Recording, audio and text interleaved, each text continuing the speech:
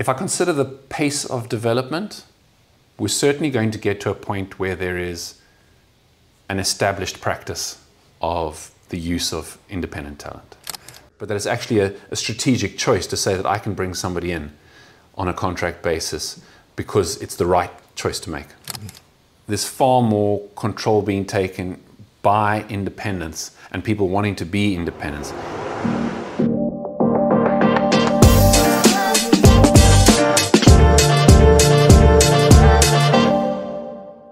Hi there, and welcome to another edition of Outsized Advantage, a podcast about flexible workforce models and agile talent.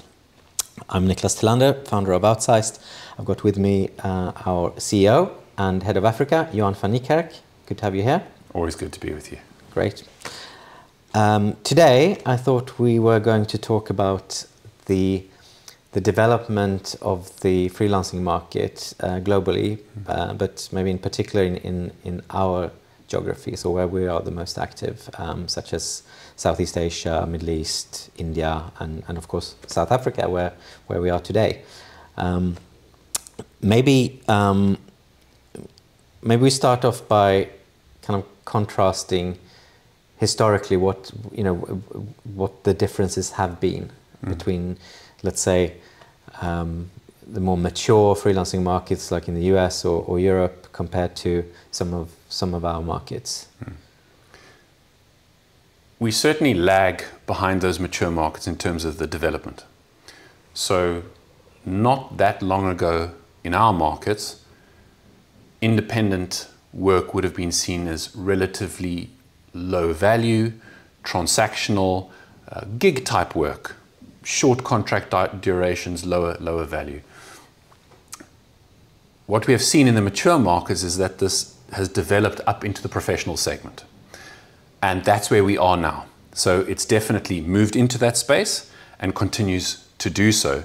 But I think it's fair to say that we're now fairly entrenched that independent talent and professional independent talent is here to stay and only growing. Cool. So I mean, I live in a kind of more mature market. I live in Sweden, which is obviously a market where we don't have any activities at Outsized, but there I would say and previously lived in the UK and for sure freelancing has for long been across all levels or sectors, right? So you've had the kind of more lower paid gig type positions all the way up to some of the most strategic functions, right?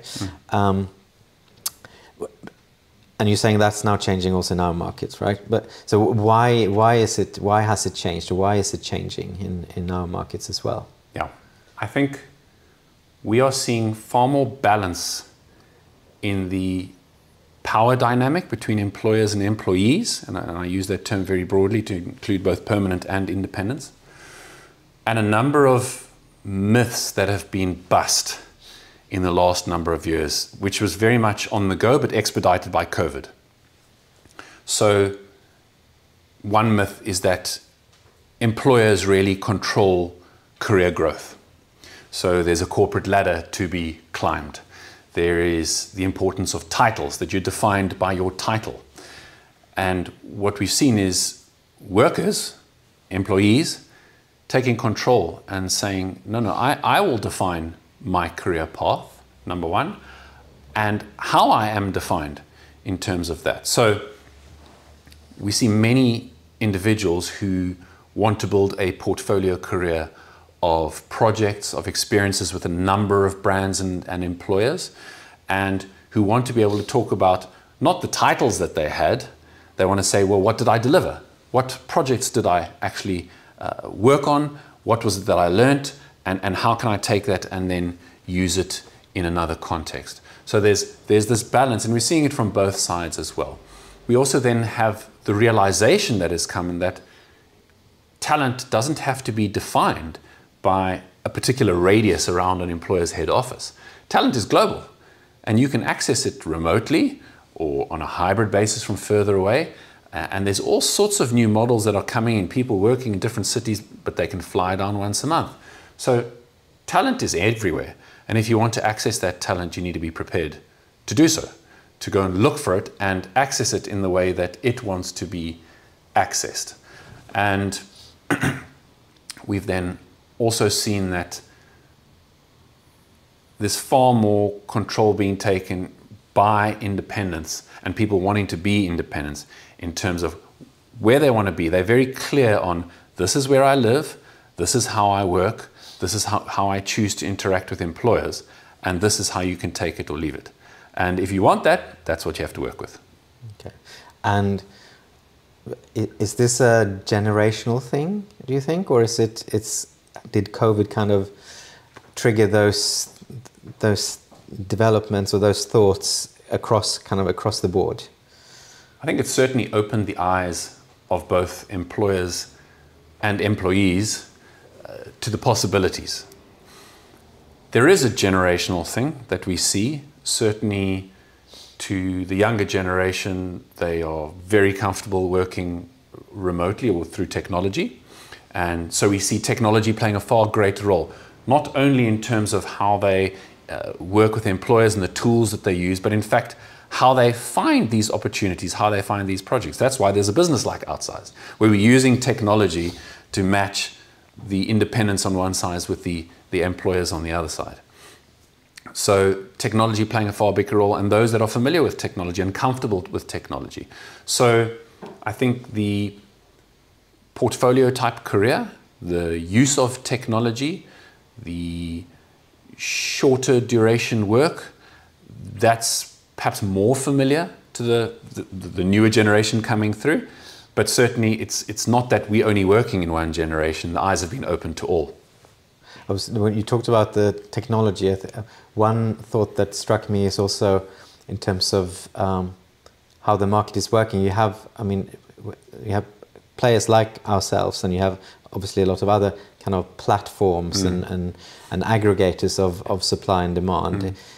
Is that something you think has contributed a lot to this development, or is it the other way around, kind of that you had the shifts in preferences and companies looking for more agile workforce models, and then platforms kind of popped up to benefit from that, or how do you see that?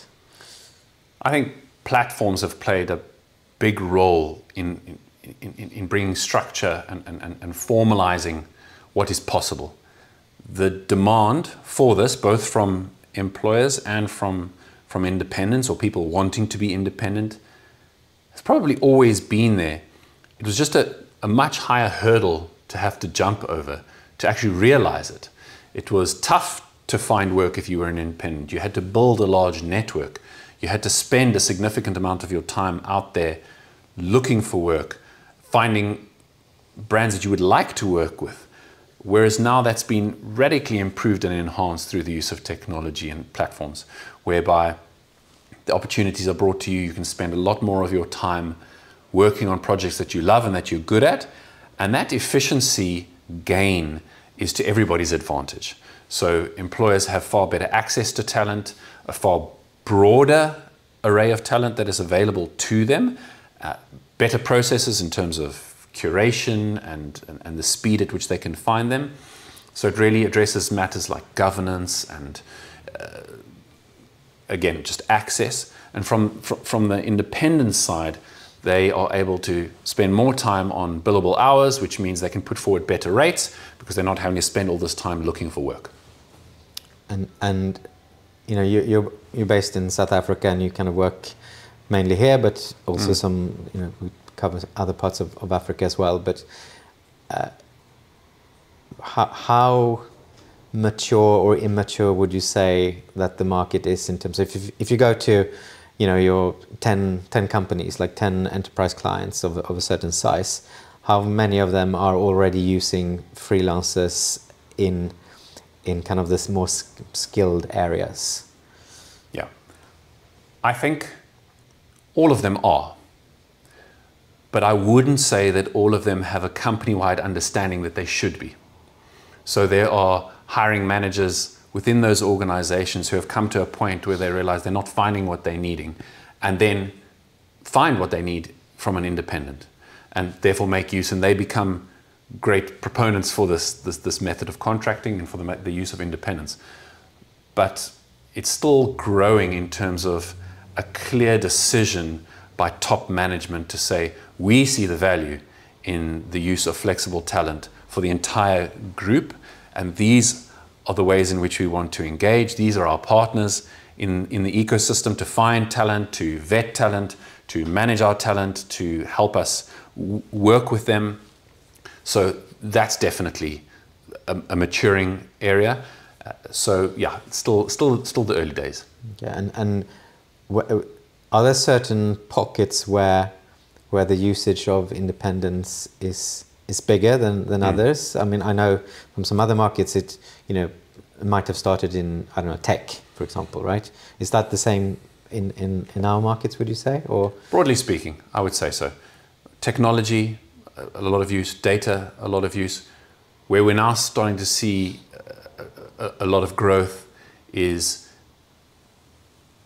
as employers move to outcomes-based or project-based methods of delivery within their organizations. There's a lot of skills needed around that. Project managers and business analysts and agile specialists and such like that are helping to facilitate those projects. And those are really often best accessed on a contract basis because it's for a project for a certain term. So we're seeing there a lot growing. And then there's I think a realization that many skills which many organizations would have said, no, we only access these on a permanent basis.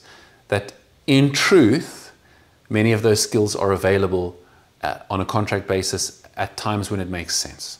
So especially into roles where hiring cycles are long, there's a lot of pressure on teams for certain projects, that those that you would have said you need on a permanent basis are really not needed on a permanent basis.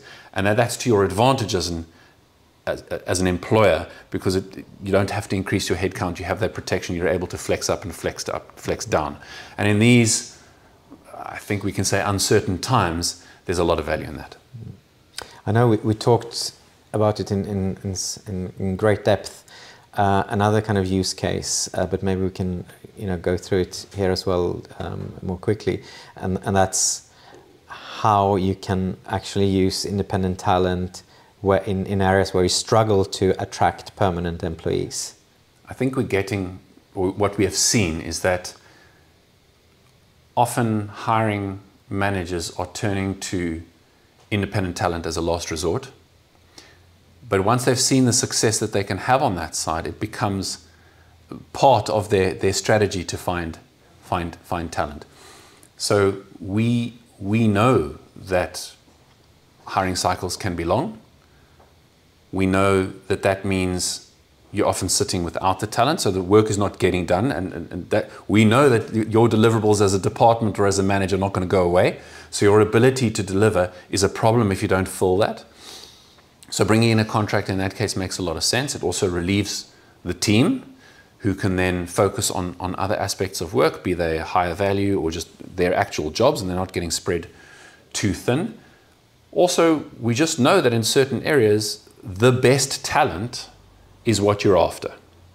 And the best talent may be available on an independent basis. And so it should be part of what you consider. It's there, it's open to everybody to make use of, and think about it earlier on rather than later on, so that it's not a choice that comes down the line where you're getting desperate, but that it's actually a strategic choice to say that I can bring somebody in on a contract basis because it's the right choice to make. You mentioned uncertain times, which when we're recording this in May 2024, and in a lot of the markets there's been economic uncertainties, right? And some companies may have gone through redundancies, or they may have hiring freezes, for example. Has that been kind of a driver for the increased usage of independent talent as well, or the hiring freezes in particular, maybe? Or is that kind of an ad hoc thing that kind Yes, I wouldn't say it's a driver. It's certainly not pushing the use to new levels. What it does do is highlight a particular area of value of independent consulting. So in uncertain times where you don't want to be adding headcount or cannot add headcount, you can bring somebody in for a few months. When you're not able to fill a gap that somebody has left because they've resigned, you can bring somebody in who understands all of that and can deliver to the same extent. And it just buys you time in terms of what the markets will do. So overall, I would say when the economic situation is good and everybody's working and there's greater output possible and more projects on the go, that we see greater use of independence across the markets. But in these uncertain times, we certainly see the value of the flexibility being raised and coming to the fore, and the value of finding independents who can fill in those roles that were previously filled by permanent employees that you now cannot. And that again speaks to the talent that is moving into independent work that wasn't previously there. What we see is that it opens the eyes of managers to the fact that this is now possible, which they may not have thought was the case, but now truly it is. In South Africa in particular, what is, if you came, let's imagine Johann, 35 years old, that's roughly your age, right? Coming home to your parents saying, "Oh, hey, I've just left my job at company X and become an independent consultant." What's the acceptance these days for that in South Africa? Is that something that is, hey, yeah, great for you, blah blah blah, or is it still a little bit, oh, you had a permanent job, why do you want to go independent? It's still the exception rather than the rule. So it's probably quite unusual. It might, you might raise some eyebrows. But then again, when most of the talent that I speak to on a regular basis, they're very clear on why they're making that choice. It's around work-life balance. It's around flexibility. It's around wanting to be an entrepreneur. South Africa is full of entrepreneurs. As soon as you say that, then that changes it. It's because they want to work for different companies and they realize they have value to bring not just to one organization, but to multiple organizations potentially. And they see this as actually a way to expedite the building of their own skills. So when you've rationalized it like that and you've thought about it and explained it like that, then it makes a lot of sense. And then people really get it. It's also no longer a tiny community. We have a pretty established community here in South Africa. And so it's very easy to find other independents that you can talk to. There are a lot of lessons that can be learned. There are established practices and there's organizations like an Outsized that can help you. And so it's definitely not something completely unusual, but it's still growing. What about cross-border work? Is that something you've seen grow? There has definitely been an increased interest in this over the last, let me say, 2-3 years. Certainly when we started Outsized in South Africa specifically, it was really local for local. And while that's still the majority of what we're doing, we are seeing that many of our international clients who have now gotten to know us and work with us across multiple markets are seeing that there is incredible value to be had in the talent based in our markets.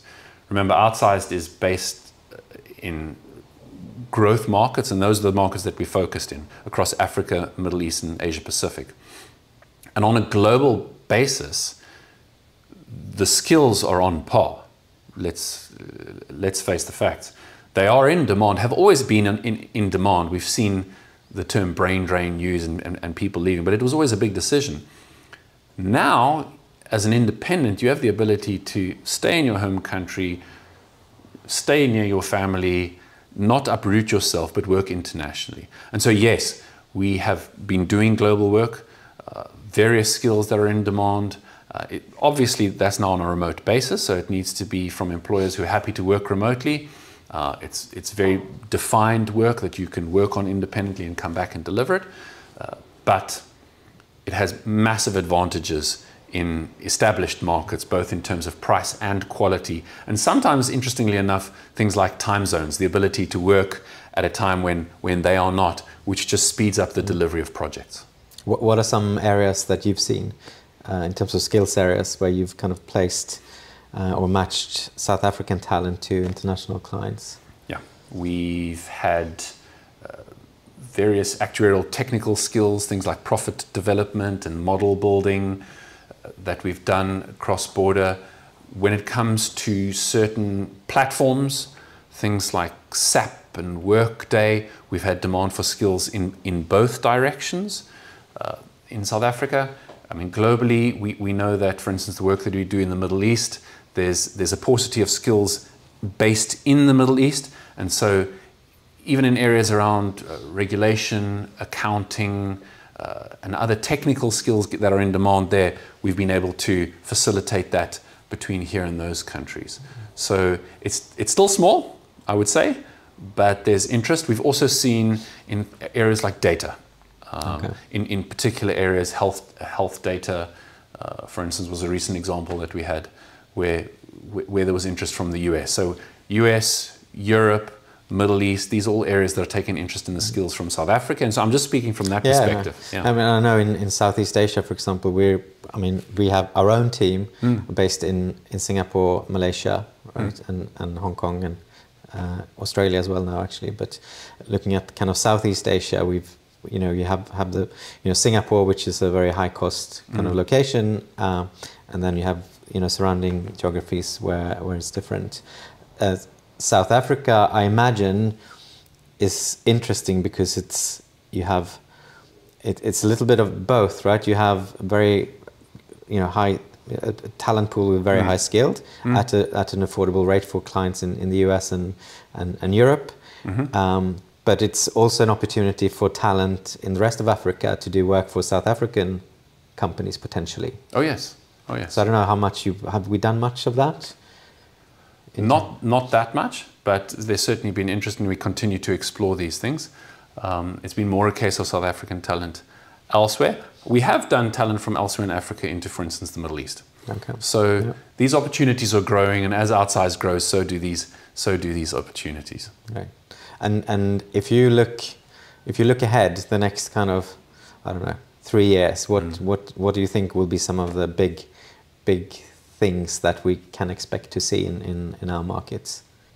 If I consider the pace of development, we're certainly going to get to a point where there is an established practice of the use of independent talent, more so than we are now. So that becomes standard.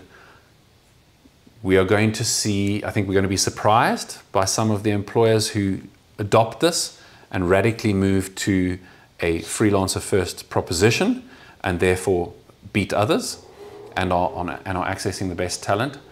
I do think the pendulum has swung from remote post-COVID to hybrid, and a lot more demand for on-premise independent consultants. And we may see that swing back to saying, well, now if we want to access that broader talent pool, even regionally or globally, we need to be more prepared in certain instances to consider remote again.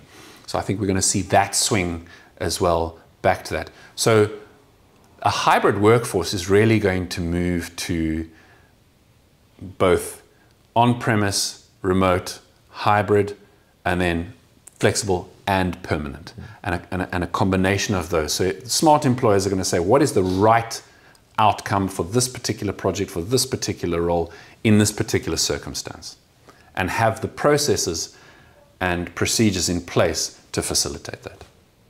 Fantastic. I think that's a great wrap. Thank you, Johann, for joining us today. Great pleasure. And we'll speak soon again. Look forward to it. Thanks. Thank you.